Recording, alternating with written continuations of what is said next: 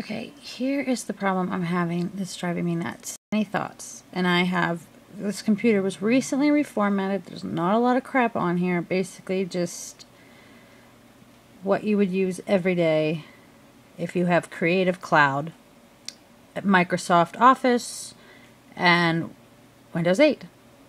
And I also put Skype and Spotify, okay? Anyway, Windows 8, Photoshop. Here is a Facebook cover I am trying to make. I want to type my information over here.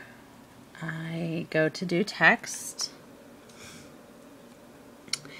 And let's plop this down, and I'm going to type something. Oh, hey, there I am. The screen goes black. Black. So I can't type. I mean, there I just typed. See how it flashes a little bit? This makes it impossible. Now I can go over here. Glare is horrible. And hit enter. See, now there it is. Okay. Fine. However, I don't want it to say type. I want to change the font. I want to change the size.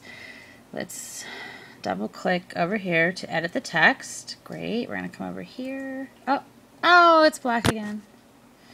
See, this is the problem I'm having, and it's really a pain in the ass. It's trying to do this blind because you can't see what you're doing.